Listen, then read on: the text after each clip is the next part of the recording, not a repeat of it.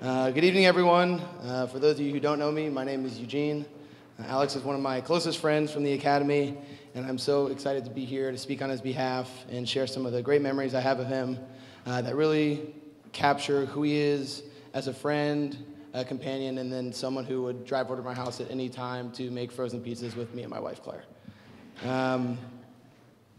At some point, I think I might have been able to say that I was Alex's favorite person, but I think Jason, JoJo, Eric, and Hunter might also have been able to claim that title at some point. But after Alex met Erin, that spot was officially reserved only for her. And it's been awesome to see them grow together over the years and be friends with both of them. Full disclosure though, y'all kind of been scammed a little bit. Like, they've actually been married for a year already. I know it was already said, so this is more of like an anniversary than like a wedding, but you know, we're here to celebrate with them. But congratulations to Erin for being the second luckiest girl in the world. Shout out to my wife, Claire.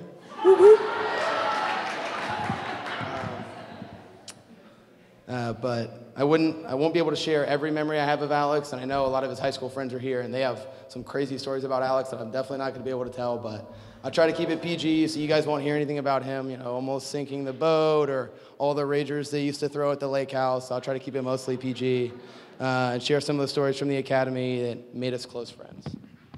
So I met Alex freshman year at the Coast Guard Academy. We were both in football, so we met at football practice. Alex and Eric, one of the other groomsmen, were roommates at the time. And a little backstory, Eric and I were terrible at basically all the science classes. So chemistry, physics, we did awful, yeah. I think I got a 31 on the first chemistry test. I thought I was failing out for sure. So us not being very good at basically all academics, we had Alex as a friend. And if you know Alex, you basically know he's a super nerd. He's a genius. He's good at all things academics. And with that being so, he basically tutored us before every single exam we had the night before.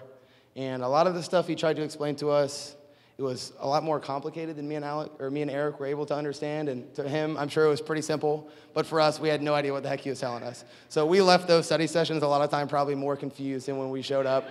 But if there was one thing I did learn from those study sessions, it was that I needed to be out of his room by 10 o'clock p.m. every single time we studied because he needed his 8 hours of beauty sleep. So I don't know if something changed between high school and college, but you had to get out of his room by 10. And if anybody was in his room, if anybody was making any noise, if Eric so much as coughed after 10, Alex was not afraid to yell at anybody to make sure they would get out. So just keep that in mind, Erin. Sophomore year, we continued to grow closer through football and within our friend group. And at one point, we took a trip to New York City just on a long weekend to hang out. In full disclosure, we were definitely all 21 for this trip. While waiting to get into a bar, we realized we hadn't eaten in several hours. And when we didn't get in, not because we weren't 21, but for some other reason, we decided to go get some food. We did a 11 p.m. Mickey D's run and decided to order 50 cheeseburgers from the dollar menu. That essentially shut down the McDonald's for about 30 minutes, and everybody in there was extremely mad at us. It's one of my favorite memories. Junior year was also special in many different ways, and I learned a really important lesson about Alex during junior year, and it was that he gets stressed out from the weirdest things. Like, this dude's acing the ACT, got like a 32 on the ACT, destroying all his EE classes, and then some random little things happen, and this guy doesn't know what to do. So the best example I have of this is we were over in Germany when we were enjoying spring break. This is like right in the height of COVID, so this had just started to pop off. They made us come back. My dad was able to get us flights back, first class, and I almost got arrested going through security. Yeah, shout out, Dad, appreciate it. I almost got arrested going through security, but we finally made it on the plane, and it became apparent 3 seconds onto being in the plane that Alex had no idea what to do with everything that they had given him in first class. He didn't know how to deal with the luxury of first class. He'd never done it before, apparently, and the flight attendant was just trying to get us to sit down, and Alex proceeded to look at his seat with all the blankets and the pillows. I think it was 2 pillows and 3 blankets, and just look at the flight attendant and say, "I'm just so overwhelmed." She then had to remind him how to sit down and do his seatbelt, and then she gossiped with Eric and Hunter, who were on the other side of first class, for the rest of the plane ride home. So that's another lesson. So far we have beauty sleep. He needs his 8 hours. He likes late night snacks. And don't do more than 2 pillows and 2 blankets because it's going to overwhelm him. Senior year, which was my favorite year, and I'm sure it's probably most people's favorite year.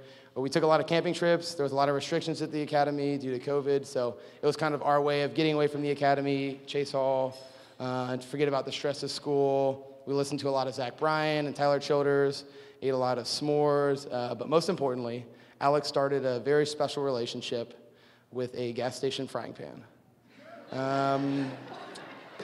Long story short, Alex was very convinced that he'd be able to find a frying pan at a gas station, and Claire didn't think so. And for some reason, Alex was like certain he could find one, and surprisingly, he did. So he was very excited, and he walked out of the gas station with a frying pan over his head. And I can't share what he said next, and if you were there for the story, please don't share this with anyone, ever. But he had only known Claire for like a very short period of time, so what he said would probably be at least mildly concerning in the least. But it was really fun, and Erin, I'm sorry you had to witness that. So lesson 4, he's gonna gloat if he's right, so maybe just don't let him be right. But through all this, I was lucky enough to spend time with Alex and become great friends. I know we'll be friends for a very long time, and I cherish all the memories that I've made with him. You're one of the most loyal and kind-hearted people I've ever met, and I'm humbled to be your best man, and Erin is very lucky. I saw a cool quote while I was trying to figure out what to say for this speech, and it said, "Love does not consist in gazing at each other, but in looking outward together in the same direction." I know Erin and Alex are looking in the same direction, and I know they will find their greatest happiness in each other and the life they create together. Cheers to many years of happiness.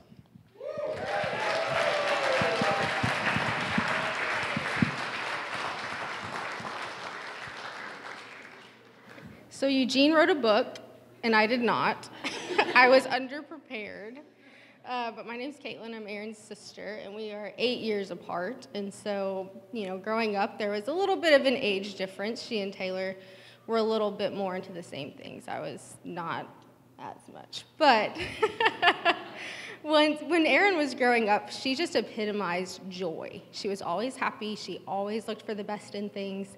She was the kid that was the ambassador for the new students that came in, which I think Lauren, she was your ambassador when Lauren moved to Heber. But she was the kid that they knew would make anyone feel welcome and anyone feel at home. And so we've always been a little protective of Erin. Taylor and I say, if there's a burning building and one of the other siblings is in there, we're both going for Erin.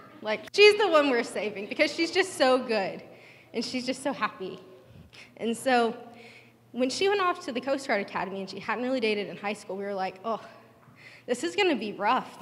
We can't protect her anymore. She's got to go out on her own.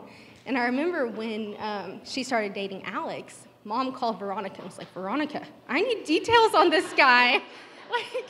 What are we going to do? I don't know anything about him. And she goes, Miss Kathleen, he is the nicest person ever. Everyone on the academy says, he's so nice. And they say the same thing about Erin. And it's just so funny that the two of the nicest people, apparently, at the academy, I don't know, I wasn't there, but two of the nicest people have found each other, have the same birthday, fell in love, and we get to be here to celebrate them. And so we just wanted to say thank you guys for coming and celebrating them. We're so happy for you guys. And before I cry, say congratulations to Erin and Alex.